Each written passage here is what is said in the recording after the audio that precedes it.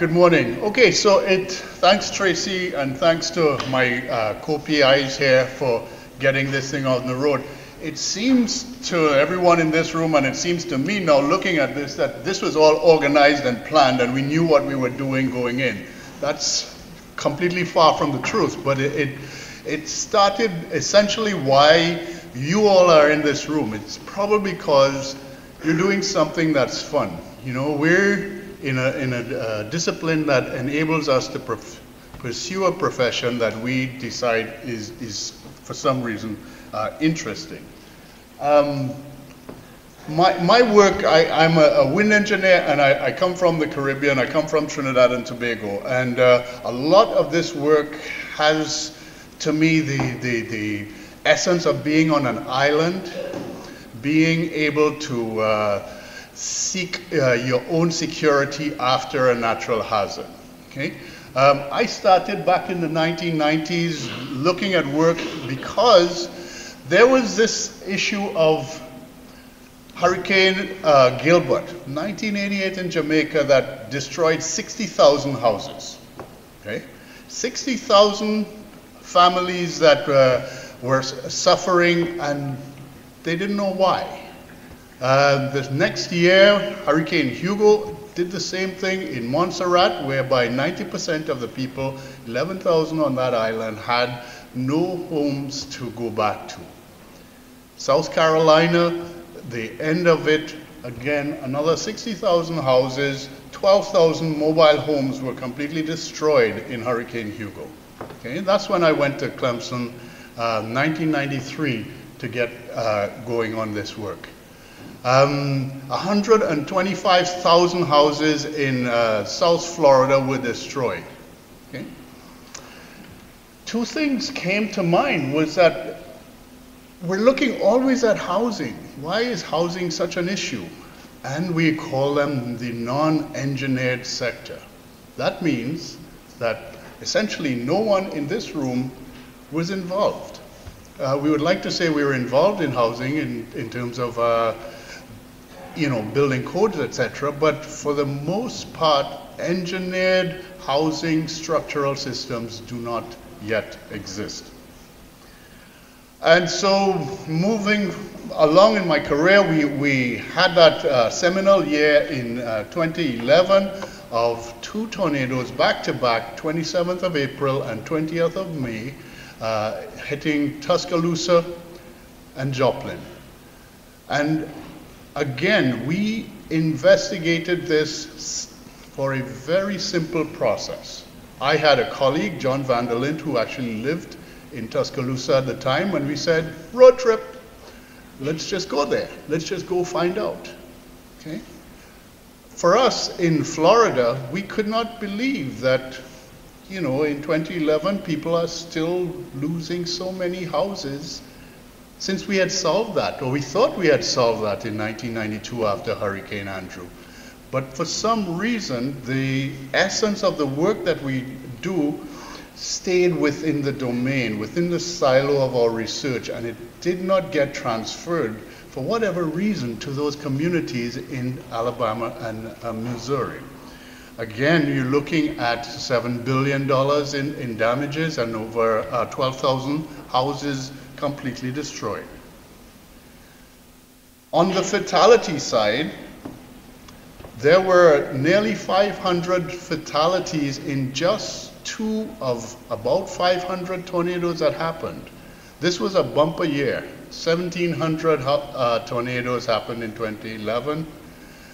Put that in perspective, the largest tornado fatality, the most damaging, was the 1925 tornado that killed 695 people.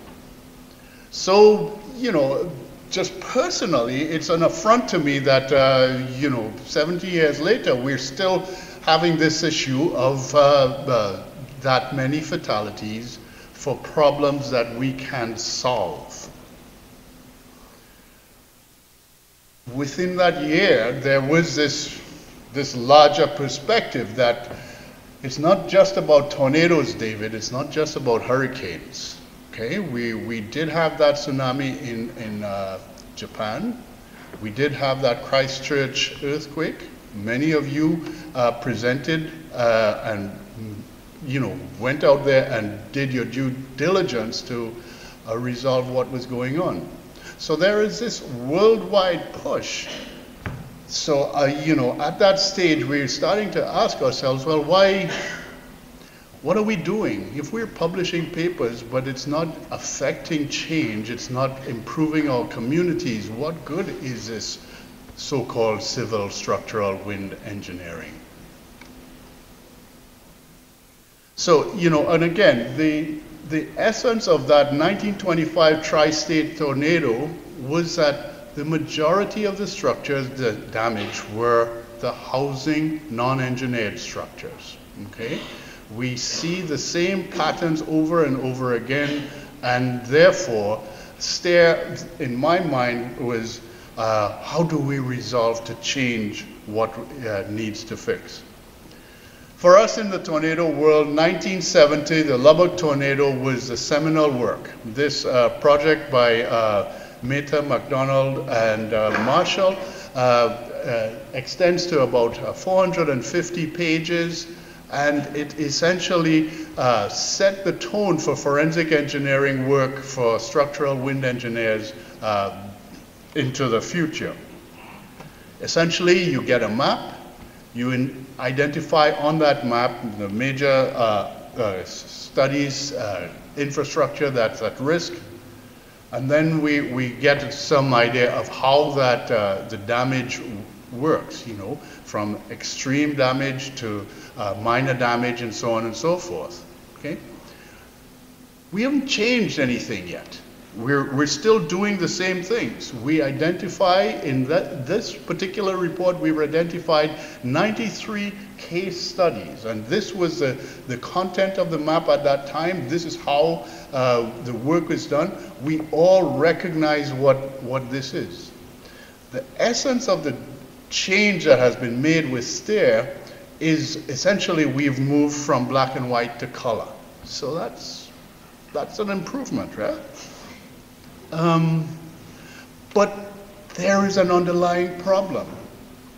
That in 1970, we identified that the maximum wind speed possible in that very dangerous tornado was 200 miles per hour, and that most of the structures damaged were damaged by winds 75 to 125 miles per hour, well within our ability to design for that. It has taken us another 70 years to come up with a design for tornado resilient structures, which was published in ASE 716 2 years ago. The work continues in the same way. We form committees, we meet over maps and look at the details that we have. We establish transects across the area of concern. And we use this, for us, was one of the greatest changes in how we did stuff. Okay? It was geolocated photographs. It seems simple that we were able to take 14,000 photographs for 7,000 structures, and we were able to digest that perhaps in about 2 weeks. Okay? Today it seems like this is par for the course, but this is why a lot of the work has not been able to be shared outside with everybody very quickly. Okay? Like I say, these were the maps. The first maps that we placed up there was done at University of Alabama, and like I say, it was in color, major change, but it was done by a group, a collective, working on individual machines and pooled into a single server for immediate use and immediate dissemination. What we were able to do with that simple change was change a photograph into a data point. Data points enabled us to analyze things better. It enabled us to generate solutions and codes And so we're now actually getting things moving forward. The other thing that we realized is there is no need for us to wait until we are 2 to 3 years out for a peer-reviewed publication to get the information back to the community that has been affected. Okay? Communities rebuild immediately. So therefore, if we have information in this room how to build an earthquake-resilient structure, how to rebuild a tornado-resilient school, that community needs to know it now. Our reports are self-published, and our reports get shared with the respective communities, the building officials, and anyone who will listen at that particular time. We also decided to use the preliminary damage assessment reports so that we can do exactly what Tracy says. Even if we're not in the field physically, we can virtually get there and train new engineers, new natural hazards, researchers and forensic engineers to do exactly what we're doing.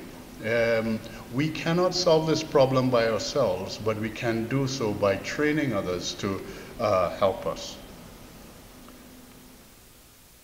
Disasters are quiet. You all who have been in the field know this.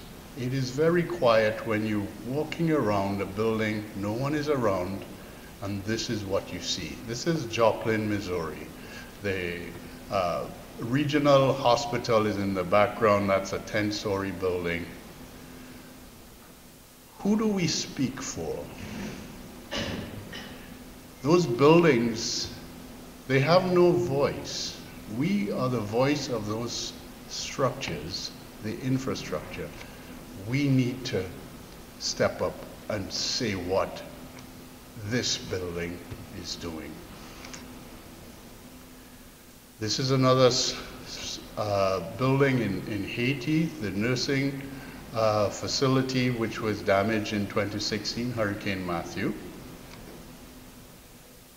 This is a health facility which survived. It was built and it survived. So there is not just the stories of failures, but there is also the stories of successes, and it is through the efforts of the STAIR and your continuing work that we are going to be able to make those successes more prevalent.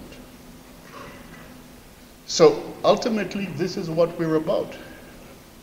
This community is about mitigation.